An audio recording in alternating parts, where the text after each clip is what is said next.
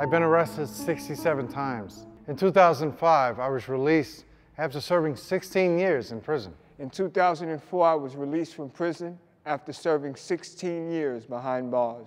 I was released from prison in July of 2007 after concluding my second state prison bid. I was released in 2007 after serving 30 years in the New York State prisons. I was 47 years old. And I went in the bathroom. I wasn't high yet, but I had drugs. And I got high in the bathroom of the police department. I don't know if I robbed somebody. I don't know if I killed somebody. I don't know if I was raped. In that moment, I hated everything and everyone. I hated life and everything in it. For the first time in my life, I realized that I was the scariest person in the room. It was no longer if, but when I got out of prison. When I was released from prison, I didn't know how I was going to be able to travel or to get around the city. I was also concerned with being able to feed myself. Eventually, we are released and come out as broken, angry people. When I came out, I was concerned of how do I live like a normal human being when I don't know what normal is. I had no idea what I was going to do and how I was going to do it. Where am I going to work? How am I going to survive? How am I going to eat? How am I going to get clothes? When I was released from prison, I was given a ticket for the train, $40, train ticket, good luck.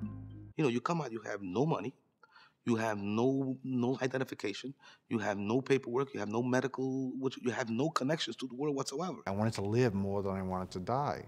Change doesn't happen overnight. You're gonna fall, you get up. You're gonna fall, you get up. You see, I believe the sky is the limit. And I hope to be an example to everyone of what can be accomplished if you give somebody a chance. Today, I'm a substance abuse counselor. I'm an HIV and AIDS outreach worker. I'm a husband, I'm a father, and I am a taxpayer. Today, I am a husband, a father, an advocate. I co-host a weekly radio show. And oh yeah, I too am a taxpayer. Today I work as a supervisor at the Fortune Society. I'm a college student at Hostos Community College, and I am a taxpayer. Today, I moved into my first apartment and my first adult relationship. I am working, and I am finally a taxpayer. Thank you. I can't speak for everybody else, but I know it was a tearjerker for me. I was trying to fight back tears.